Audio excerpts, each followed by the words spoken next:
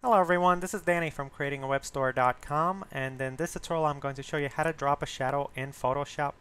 So basically, prior to dropping a shadow, you really need the object or the person that you're looking to drop a shadow on. You need them separated from their background.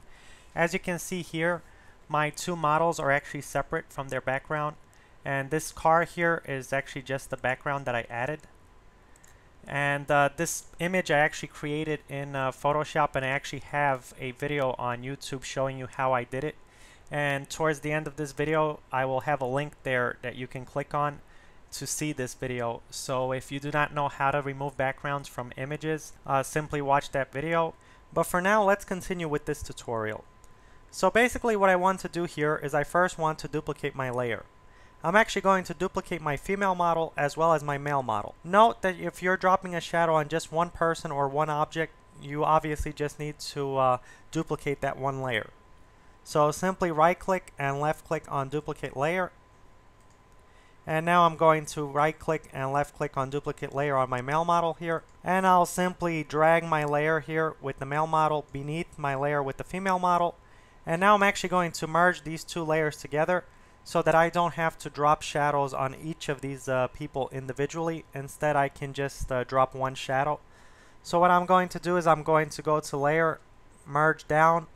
Obviously, if you have just one object or one person in it, you do not have to worry about merging layers or anything like that. So now what I'm going to do is I'm actually going to click on this layer and make sure that it's selected like so.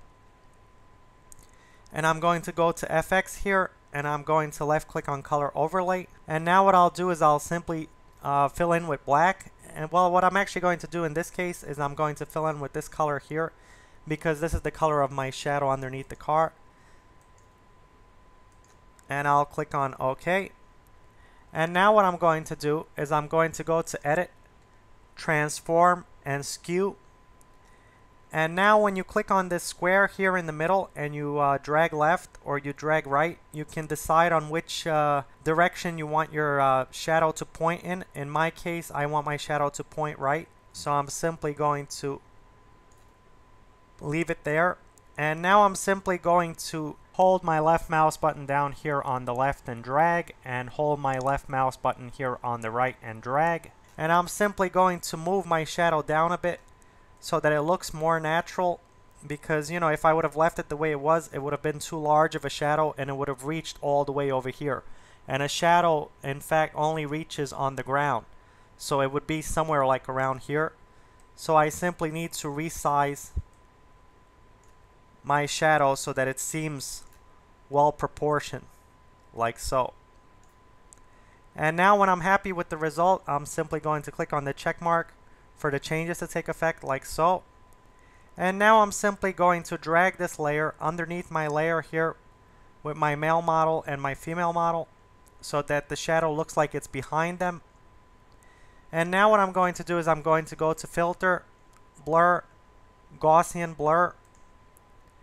And what this does is it actually takes away those fine edges and it actually blurs them out, and it looks more like a real shadow.